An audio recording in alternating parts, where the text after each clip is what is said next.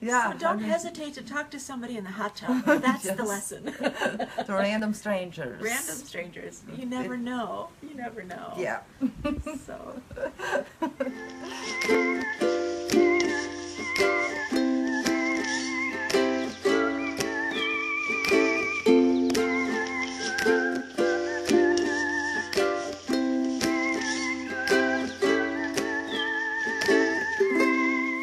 Hello everyone, welcome back to this channel, welcome back to this video, or welcome to this video. This is one of the People of Maui videos where I talk to different people who live on Maui. We talk about a life on Maui and we just get to know people who live here. And today my guest is Annmarie. Welcome to this video. Thank you very much. I'm happy to be here. Now, let's start with how long have you lived on Maui and how did you decide to move to Maui, assuming you weren't born here? I was not born here, no. I'm very fortunate. We have been on Maui for about 2.5 years, and in 2018 we came on a vacation to meet some friends, and it's the only place that my husband Jim felt comfortable. The only place that he thought he might want to retire. However, Maui is a really unique place, and not many people think they can live here. Yeah. And he thought the same. So the friends that we met took him aside and said, "Hey, let's look at your numbers and let's see what you've saved, and if you can really do this if you want to." If I had said it, he would have never believed me. But it always takes somebody else to show you an opportunity. So his friend showed him the opportunity, and he believed him. So on our plane ride home in 2018, we were on the phone with the mortgage lender, who said, "Yeah, okay, I get a lot of phone calls like this, so if you really think you're going to move, call me when you have a house or have something you're interested in." So 3 months later, we were signing paperwork and doing a walkthrough and found our house here on Maui.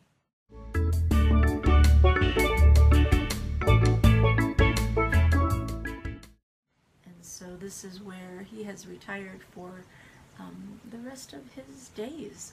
He loves it and he won't leave. I love it.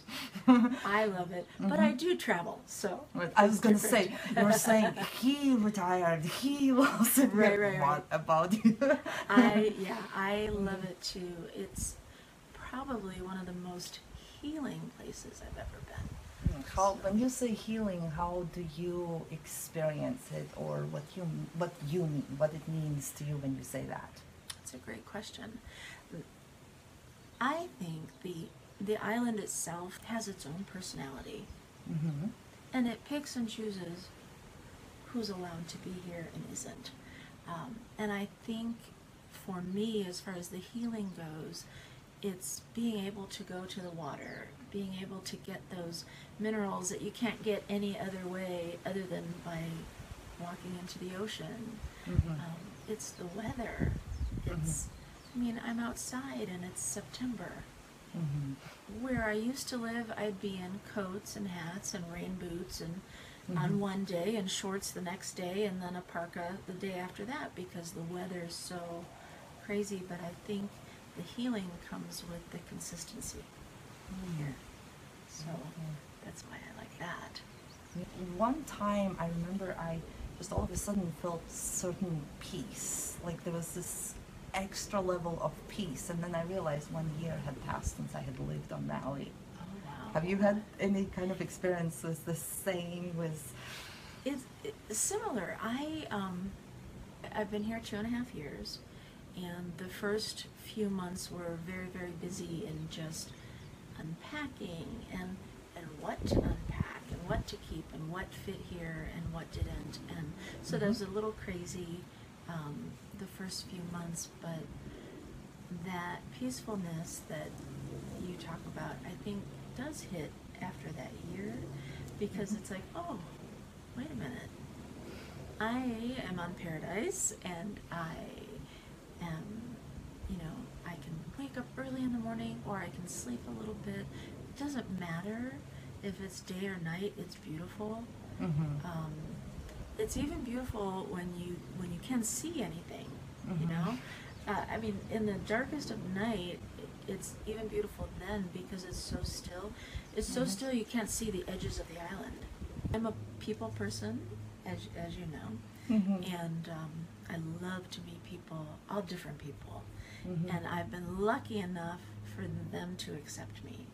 I have been taken in by some Hawaiian friends and some Tongan friends and some Japanese friends and some Filipino friends and Latvian friends. And I think for me, that's where the peace comes from, in that they allowed me into their circles and trusted me enough with the cultures and knowing that I'm here to learn and fill my cup, rather than to, you know, some people go someplace and tell you how to do everything, because clearly you don't know, right?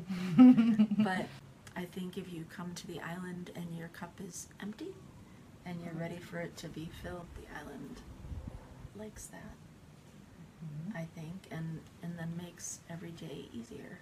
Have you noticed that everything feels more relaxed in general? In general, yes. I would say in general. For me, it's hard at this moment, but just because I always feel like I'm supposed to be doing something. And I think I'm being taught that even just sitting and enjoying is doing.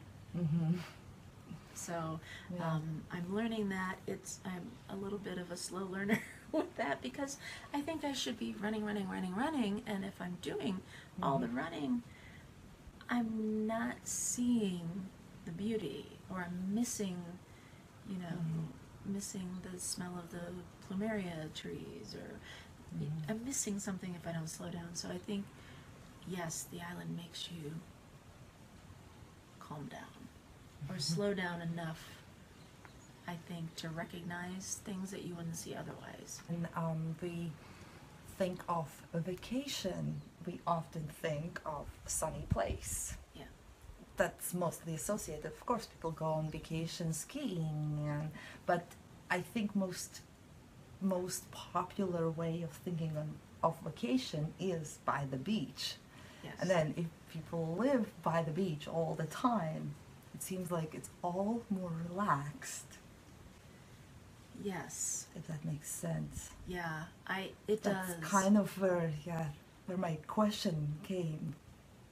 I think that's a great way to say it, is that people, when you go to vacation, you're looking for the sun and the sand and whatever it is that makes you feel warm and free from telephones or computers or whatnot. We're losing you here. Here we are. But Oh, you're more important. no, I would say, I think that's why it's healing to me, because of that, just becoming more aware of the natural beauty around, and I think that translates then into how we treat people, and I think it's all connected. Yeah. I don't know, maybe. Do you have any crazy synchronicity, coincidences, something like that, stories in relation to moving here or since you've been here? Crazy meaning like in a good way crazy. In a good way crazy? Yeah, so, like I said before, I'm a people person, and I have been very fortunate because I kind of connect people. Somebody needs a job and they're good at accounting, and I know somebody over there who needs an accountant, and so I can connect them together. So I kind of see opportunities to connect people, and that's something I did where I lived before, but here it's almost easier. It's a smaller island, even though we have thousands of people coming every day. The people who are here all the time may not know each other. They may stay in their own little bubble.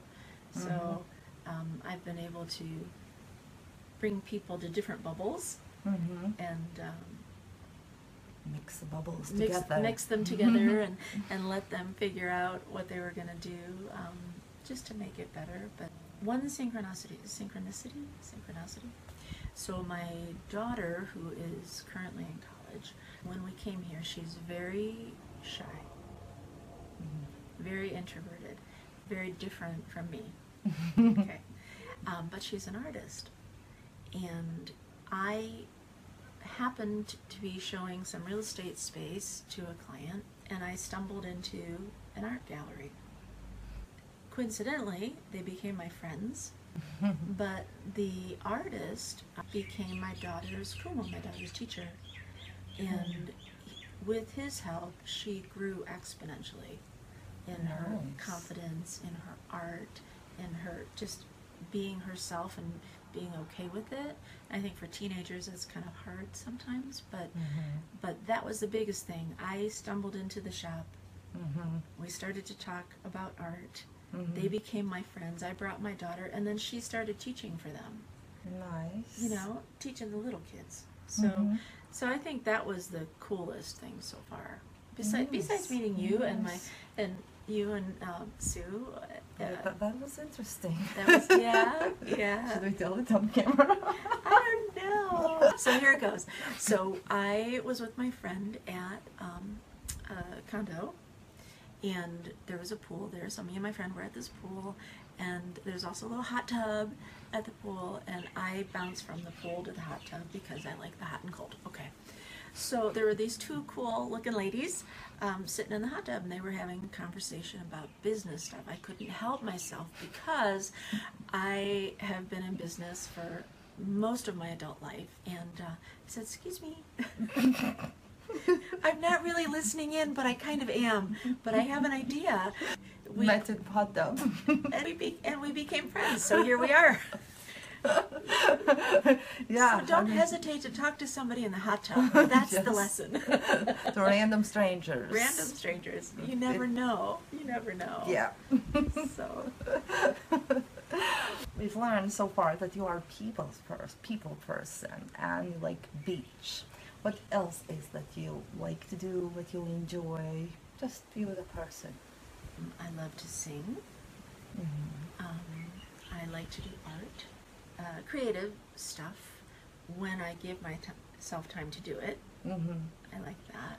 I like to read when I give myself time to do it. It's, but mostly I enjoy meeting people and connecting people, and if I can help somebody with an idea or a thought or something that helps them figure out something new for themselves that they want, that makes me happy. And I like kids. I was a teacher for a long time, so kids are really cool.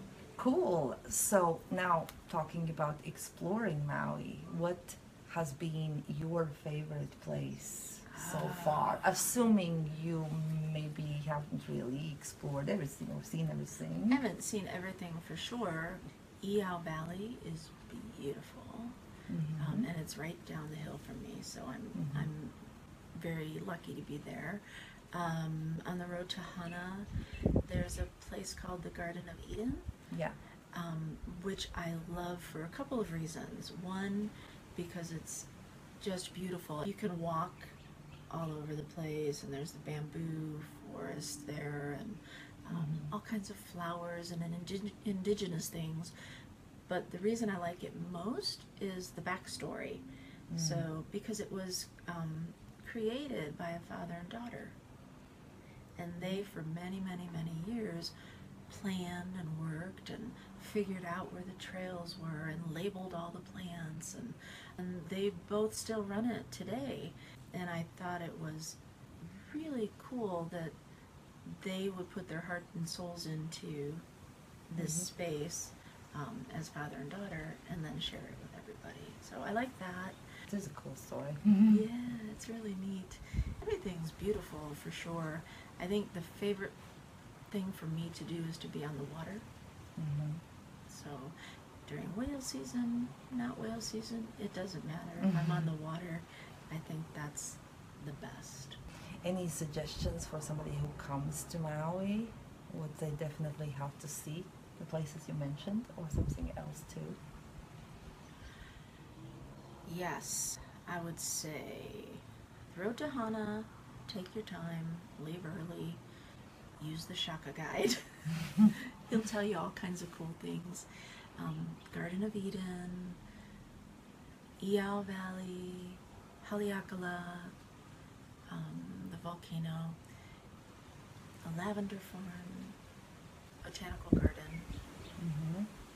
I think if you like wine, the wineries are wonderful. Favorite Do place? you have a favorite place to eat? I do. My favorite is this little place called Sam Sato's. And Sam Sato's is a Saimin place. And it's right here in my little town of Wailuku, and it's in an industrial neighborhood. It's busy from the minute they open to the minute they close. Just a little place, and it is the best. It is the best. Nice. Sam Sato's. Say the biggest change has happened for you, within you, since you moved here. Is there something? Yeah, I would say that I think I have always been very difficult on myself, hard on myself, and I think here I have allowed myself to be okay, experience things without anything in the way. For example, and this might not be a great example, but where I come from, I would never go to the beach in a swimsuit. I wouldn't do it because people just aren't that nice sometimes, right? Here, I love it because everybody is just who they are. And I don't think I've ever experienced that. Oh, So that's the biggest thing for me, is that I can actually go to the beach and I'm okay with myself. So wow, that's big. it's not fancy, it's not, nothing deep, but it's cool. Good. Yeah. That's nice. The aliens came, and they wondered, what is Maui? What would you tell them? I mean, that was a completely, it was completely random thought and question. It could be anybody who doesn't know anything about Maui. What would you tell them about Maui in few words? What they need to know. Can you? Is it even possible? It's really difficult. I think just off the top of my head, I would say Maui is a piece of paradise that is filled with so much culture and history and aloha, because I don't think a definition of aloha does it justice. Aloha is its own thing. And that if you come here, like I said before, with your glass empty, the island will fill you up with things you never knew you needed. In conclusion of this video, is there something I didn't ask you, about Maui, living here, that you feel like is important to share, that you would like to share or say? No, I think this is awesome that you do this, and I appreciate you for thinking of me and asking me to be a part of this video. Nice. You're welcome, and thank you. Okay. All right. Thank you for doing this interview and being up for it, and thank you all for watching.